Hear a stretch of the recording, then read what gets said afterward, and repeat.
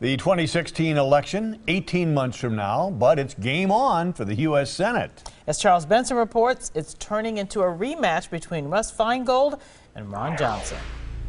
Yeah, back on the ballot, Democrat Russ Feingold is looking for a second chance, but Republican Ron Johnson, the man who beat Feingold, wants a second term.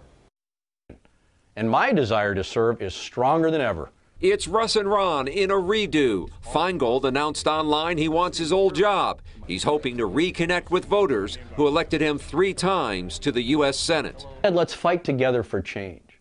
That means helping to bring back to the U.S. Senate strong independence, bipartisanship, and honesty. Senator Johnson has moved up the Republican ranks during his short time in Washington, but says bringing down the deficit remains a priority. An awful lot of the blame can be placed on those individuals that, when they had a chance, could have voted for a balanced budget amendment and didn't. Of course, Russ Feingold did that 4 times. Keeping his seat will be a challenge. Here's why. In 2010, a non-presidential election year, Johnson won with more than 1.1 million votes.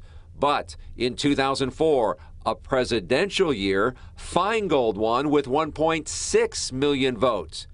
Game on for now as the presidential cycle returns in 2016. We're likely to see a hard-fought national campaign for control of the Senate, and the Wisconsin Senate race is likely to be one of the more competitive, if not one of the most competitive, of those races.